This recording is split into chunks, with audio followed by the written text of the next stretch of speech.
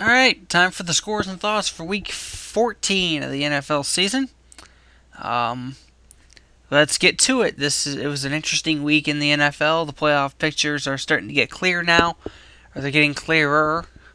So, that's good. It's starting to get unclear. It was getting unclear with all the teams that were in it at the beginning of or in the middle of the season and in the last couple of weeks, but now it's starting to get clearer. So let's get to it. Let's start with the Thursday night game. The Colts beat the Titans 30-28 on the road. It was a very interesting game. It was a very good game too. I liked this game. It was probably one of the better games of the week. It's a close game. The Colts jumped out 21-0, and then the Titans came back and almost won the game, outscoring the Colts 21-9 in the second half. The Colts did enough to win the game, though. Titans had poor clock management at the end of the game. Poor clock management at the end of the game. They scored a touchdown with 0 seconds left, and they only managed to get within within two. I was gonna say they should have just gone for 2 points. They gone for the 2-point conversion and gotten within one, so they would have made the final score look a little bit better, but didn't happen. They just went for the extra point. So, good win by the Colts. Maybe they will get into the playoffs. Maybe they won't. Who knows? I hope they do, personally, because I know a couple people that are Colts fans.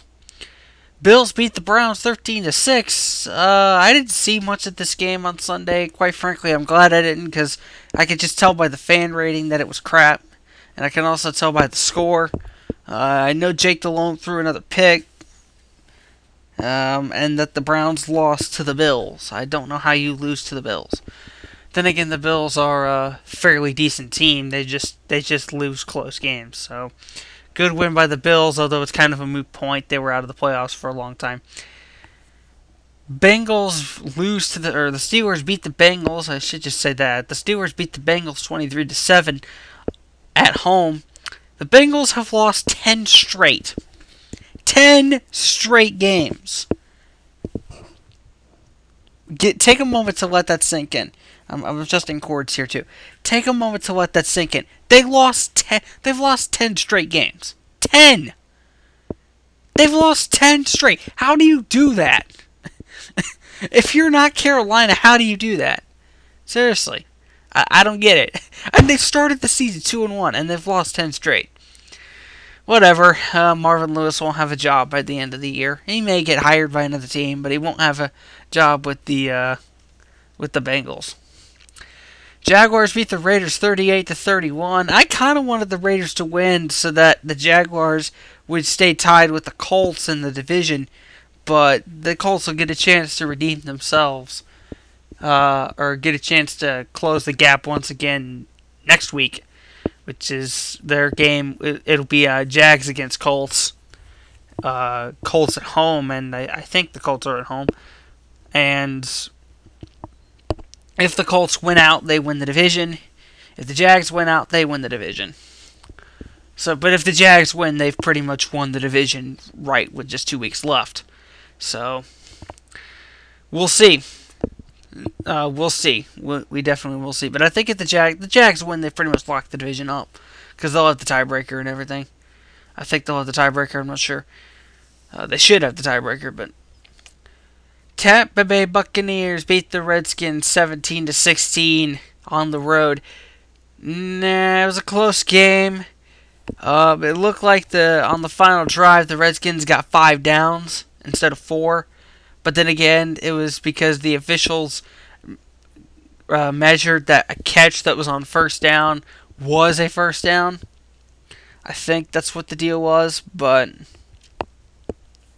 that ended up being what the deal was.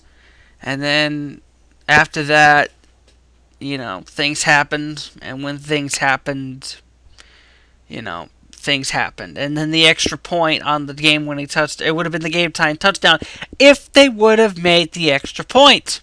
If they wouldn't have snapped the ball over the punter's head.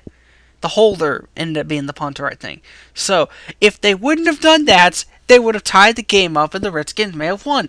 But they didn't. They snapped it over the holder's head, and that ended up screwing them up. So, yeah, that was kind of funny. It kind of was, actually. It really was funny. I don't know why. But good win by the Buccaneers. Let me move that up a little bit. There we go. Falcons beat the Panthers 31-10 on the road. Do I really need to explain this game? Yeah, the Panthers are getting the number 1 pick, straight up. It's going to happen. There's no chance of the Panthers not getting the number 1 pick at this rate. There's absolutely no chance. I think the Bengals may challenge them for that number 1 pick, but the Panthers will get it. I just don't understand why we're still playing football. Can we just vacate the rest of our games and move on, and let other teams play them? I don't know. Lions beat the Packers 7-3. I don't understand. The only thing notable about this game was that 1, the Lions won, and 2, Aaron Rodgers got knocked out of the game with a concussion, and he may not be able to go next week. That's gotta suck. That has got to suck big time. I mean, seriously. Seriously. It's gotta suck. Honestly. So, but, the Packers still may get in the playoffs. Who knows? They're out of the playoffs right now. If the season started today, they'd be out of the playoffs, but they may get in the playoffs. Who knows? Saints beat the Rams 31-13. I kind of expected this, to be honest, because the Rams are not that great of a football team, to be honest. That's to be totally honest with you. But they're not a bad football team. I just kind of expected them to put up a little bit better of a fight against the Saints. But the Saints did what they were supposed to do. They just destroyed the Rams. So they destroyed the Rams. It was an okay game, but whatever. Good win by the Saints. 49ers beat the Seahawks 40-21. I was surprised that Alex Smith did what he did at quarterback. I really did not expect Alex Smith to win the game for them. I wanted Troy Smith to start because Troy Smith is awesome. Because he's actually proving that he can win games at quarterback, despite what everybody said about him and doubted, or when they doubted him when he came out for the draft. But, Alex Smith did a good job. He threw 3 touchdowns, I think, so no picks either. So good win by the 49ers. Patriots destroy the Bears 36-7 on the road.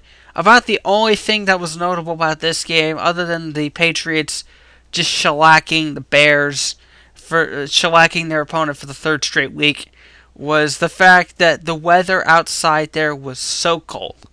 It was 26. Well, it wasn't cold. I mean, there's places where it can get colder, but it was 26 degrees. There was so much snow on the ground. There was snow and ice, I think, on the tarp before they lifted the tarp on the floor, not on the floor, on the field. But it settled down a little bit. It was still, they at least got it cleared out to where you could recognize the out of bounds lines and everything. So that was something. So good win by the Patriots. If this thing will scroll, that would be awesome. There we go. Alright. Last 6 games.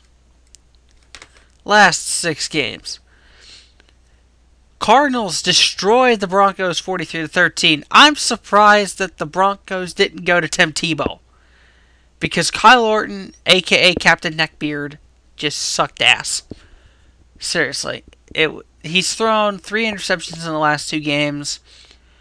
And I'm surprised that the Broncos, when they were losing by 30 points to John Skelton and the Cardinals, I'm surprised they didn't go to Tim Tebow. They should have gone to Tim Tebow, but they didn't. Which, that kind of sucks. I want to see Tim Tebow win games in this league. I don't know why. I just have a soft spot for Tim Tebow. Good win by the Cardinals, though. They're still not out of it quite just yet in that NFC West. They're probably not going to make the playoffs, but they're not quite out of it. Chargers shut out the Chiefs 31-0. Yeah, Chiefs with Brody Croyle versus Chargers with Phillip Rivers, Vincent Jackson back, and all sorts of weapons at running back. I think I'll take the Chargers on that one. I just don't trust Brody Croyle. I never have and never will. Dolphins beat the Jets 10-6 at home or on the road. Nothing much to say about this game other than the Jets have lost their swagger. They got embarrassed by the Patriots at home 45 or on national television 45-3, and then they come back the next week and take on a Dolphins team that's lost Chad Pennington for the year, that has a guy that got injured in Chad Henne, that had to at one point go to Tyler Thigpen, and they cannot win the game, even though on their last drive they were in position to win, and on fourth down or on second and fourth down, Mark Sanchez got sacked. So that tells you something. But good win by the Dolphins. Good win. Eagles beat the Cowboys 30-27 on Sunday Night Football. I'm rooting for the Eagles to win, to get to the Super Bowl. I really am. Because Mike Vick is pretty sensational story, I think. Grant, he did his time in jail. He came back to the NFL and is now starting quarterback. He wasn't even supposed to be a starting quarterback this season because Kevin Kolb was supposed to be the guy. Kevin Kolb obviously wasn't the guy. Kevin Kolb got injured, lost his job. Then Vick got injured, but Kolb came back. Mike Vick got his job back after he was injured, and picked up right where he left off. He's only thrown 3 interceptions this season, which isn't bad with just a few games left. So good win by the Eagles on the road. And finally, the 2 Monday Night Football games. Giants beat the Vikings 21-3 in Detroit. Nothing much to say about this game. Nothing much to say. There really isn't anything to say.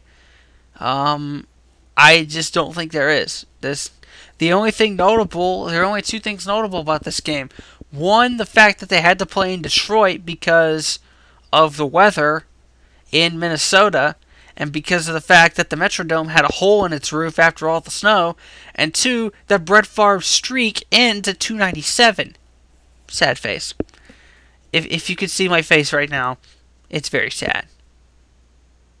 I also have a soft spot for Brett Favre because Brett Favre is one of the best, if not the best, quarterback to ever play at the position. Granted, he's a bit of a guy that kind of takes too long with his decisions on whether or not he's going to come back, but still, you have to admit he's going to be in the Hall of Fame when he retires. He's going to be a first ballot Hall of Famer because he's won a Super Bowl ring. He's got all the records. He's got the starting streak record. He's got all the passing records that you could think of. I mean, there's just no comparison to what he's got. He's got every passing record in the book just about. Yes, that does include interceptions, but he's got all the important records. Touchdowns, receiving yards, completions, attempts, games started consecutively, including playoffs. And he's won a Super Bowl ring, so that tells you something. I really hope Brett Favre the first year he gets in, he's eligible for the Pro Football Hall of Fame, that he gets in.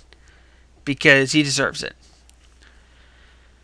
And then finally, the Ravens beat the Texans in a thriller on Monday night, 34-28. I watched this game down to the end, and I was shocked at the end when the Texans, down by 2 scores, came back down by 15 points. They were down by 15 points at the start of the fourth quarter. They came back, scored 15 points, including on the touchdown drive, the final touchdown drive, a sick-ass one-handed catch by Andre Johnson, where he got both feet down. He got both feet down before he touched his hand down out of bounds. They went for 2, got the 2-point conversion, and then they lost. I wanted to see the Texans win so bad after that, but that apparently didn't happen. So that sucks, but what can you do? Alright, so that's the scores and thoughts for Week 14. Now I'll get the prediction up or the preview for Week 15. Alright, we got the preview up here for for Week 15. I about said Week 16. Really, there's not that many notable games this week. There's the Eagles facing the Giants. That's notable. Saints and Ravens. Those two teams are good. Jaguars Colts. That'll pretty much determine the division right there. Packers Patriots. We'll see if that injured Packers team can come back and do something against the Patriots, which that probably won't happen. Steelers Jets. We'll see if the Jets can get out of their slump, specifically Mark Sanchez. And that's pretty much it there. The rest of the games are just not many great games. But we'll see. So that's the scores and thoughts for Week 14. I will see you all next week. Peace.